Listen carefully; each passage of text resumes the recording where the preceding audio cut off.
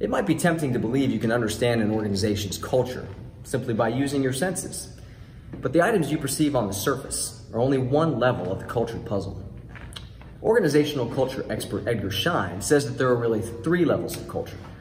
Artifacts, or the tangible surface level products, espoused beliefs and values, or an organization's ideologies, goals, and rationalizations, and basic underlying assumptions, things so ingrained that they're taken for granted by the group. Schein believes to understand a group's culture, you must attempt to get at its shared basic assumptions and understand the learning process by which such basic assumptions evolve. So, when you're trying to understand an organization's culture, its artifacts may be a good place to start, but keep digging. It isn't until you reach the underlying assumptions that you'll have a more complete picture. Lead well this week.